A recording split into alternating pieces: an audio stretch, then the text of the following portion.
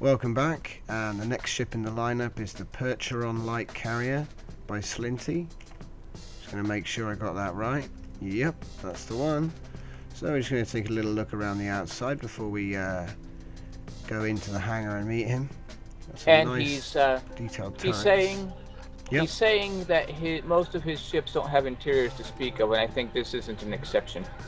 Oh right, okay. It looks okay from the outside. I mean, when I was far further away, the angles really lent to it, to give it a bit of a contour almost to it. And these turrets look nice as well. They're like proper little tank turrets. And I like this minimalist colour scheme he's gone with, the green and grey. Probably really cheap. Oh, and here we're going to get a demo by the looks of it. The turrets are firing. Don't know what at, but anyway. They're firing at something. So anyway,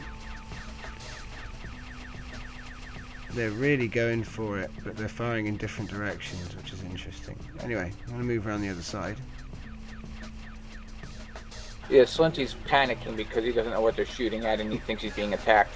I'm going to go inside quickly. Oh god, no, I'm not going inside. I'm too big. Right, so he's got a full complement of fighters. Let's have a little go in here. It's really loud right now. Oh my god. Those turrets are annoying.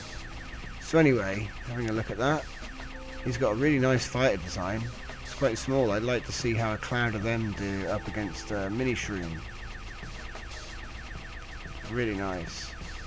But that's annoying. I need to get away. So yeah, that's a beautiful little carrier ship with nice drone complement of fighters. I'd like to do a bit of testing on that, so I'd like to have Sliinty back to join us for a few drone battles at some point. So thanks for showing that to me, and I think we're going to get onto his second ship in the lineup now. The name of this one is the Kossov Siege Frigate. Kossov Siege Frigate. So looks like a much smaller build than the last one. I expect it's got a decent gun. We've got a nice turret here in keeping with his own design. So I'm liking the hull cladding style on this as well. It's quite interesting to look at.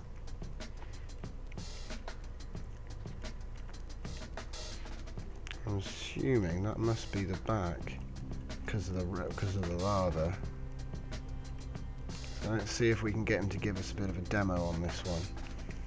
So Sliinty's just gonna jump in and fire the D1000s for me, and then we're finished looking at his ships for today. But this is a really nice ship with a lot of detail on their hulls.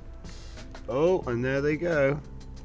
So we're going to have to come up with some new tests for the various weapons due to the changes that's been going on. But I could see that being very effective in the previous build. So yeah, thanks again to Sliinty for bringing his ship along to show me. And both ships are really awesome, so nice, and I'd like to see them come back and do some future videos. I've got some ideas for these two. But great design. Thanks again, and thanks for watching. I'll see you soon with the next ship in the lineup.